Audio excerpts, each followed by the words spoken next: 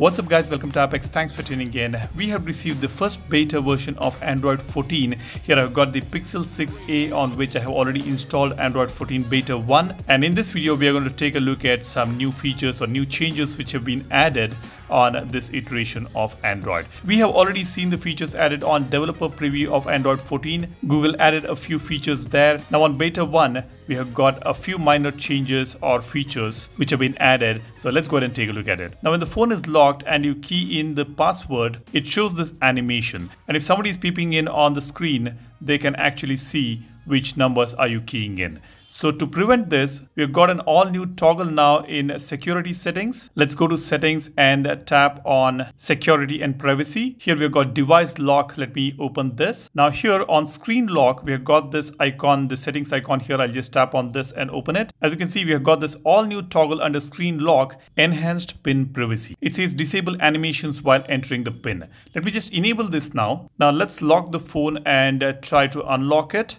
Using the pin, as you can see, there is no animations. Now when you key in the password, it will be difficult for someone to peep into your screen and see which numbers you are keying in, as there is no animation at all. That's the first important new feature we have. Now the second one is transparent navigation bar. Now on Android 14, we can have a transparent navigation bar. This option is available in developer settings. I've already enabled the developer settings on this phone. Let's go to system settings and open developer options. Under drawing section, we have got this toggle here, transparent navigation bar, or you can just search for the transparent navigation bar here. You will get this toggle. It says make navigation bar background color transparent by default. I'll just enable this. Now you can see a navigation bar is transparent, but this change is not really prominent. We can't really see complete transparency in the navigation bar here, at least on this Google Pixel 6a. But if you closely look at it, we can see that there is some transparency here. Probably in the next beta, we should be able to see this working properly. The next one is an all new toggle under lock screen settings called show weather. Now when you disable this toggle, the weather information should not be showing up on the lock screen, but this feature is not currently working. Probably in the future, we will see this toggle working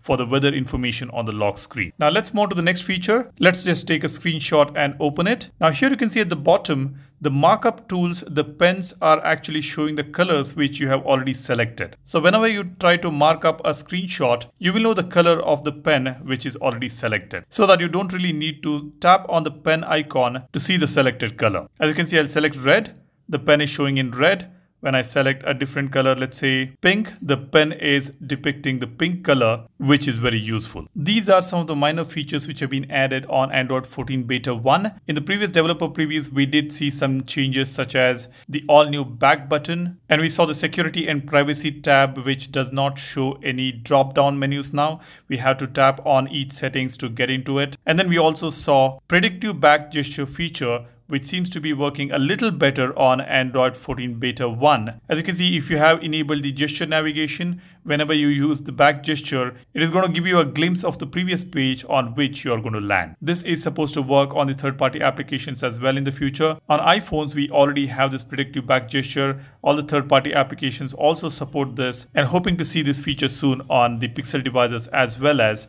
on all other Android devices. And then we got flash notification feature.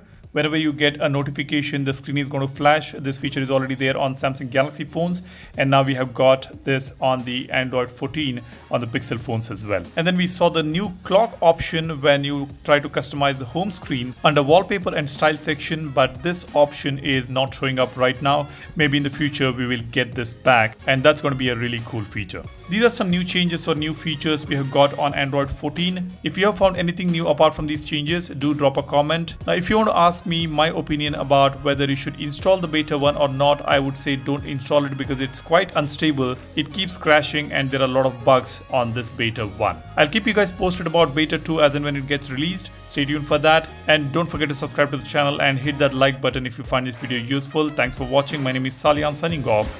Cheers, bye bye.